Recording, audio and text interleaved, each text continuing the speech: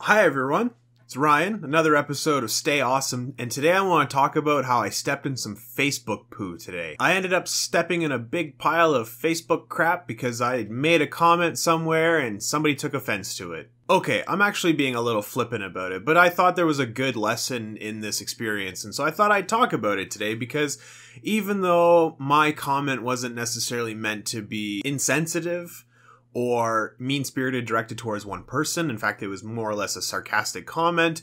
Other people who don't know me read it the wrong way, and unfortunately, it caused them to be a little upset with me. It all started with a friend, more an acquaintance. We've met a couple times, but we know each other from university. He was posting about how he feels like people at work don't take him seriously, and he resents being called junior when he's put in his time.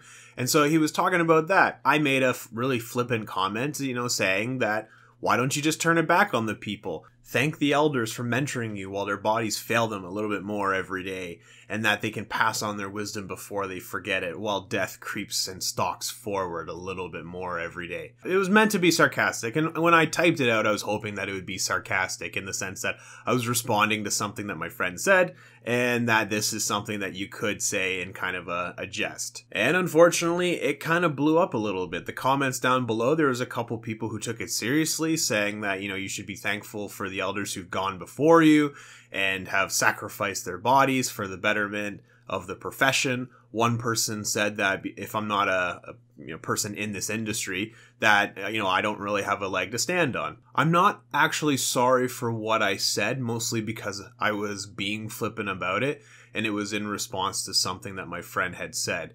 I do feel bad that some people took it the wrong way, and I'm not saying that they shouldn't have taken it the wrong way or that in any way this was in their fault. I just happened to make the wrong comment, and I, as an outsider, don't have a context for what goes on in the profession. And so when an outsider's making a comment, it's obviously going to be taken the wrong way. So I kind of was reminded of a little thing. I mean, we see this a lot when people are making comments outside of their domains, but in general, this is kind of a good thing to keep in mind, that it's not about staying in your lane. It's more about being sensitive to factors that are beyond what you may or may not be aware of. Words do matter, and there are things that you're not aware of that when you make these comments, other people are going to be affected by them. I checked in with my buddy to say that I apologize that if I've blown anything up or made anything harder for you, and actually he was fine with it. In fact, he had messaged me first to say that he hoped that nothing that any of his colleagues had said had offended me.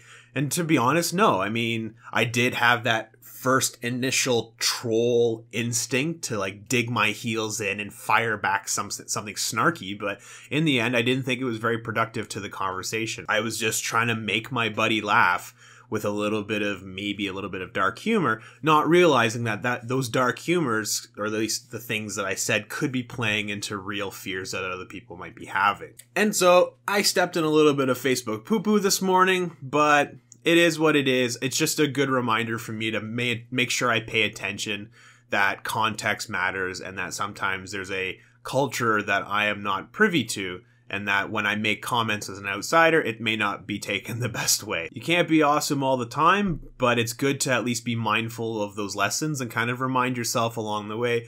Be a good person, try not to be negative, and always strive to be awesome. Anyways, take care.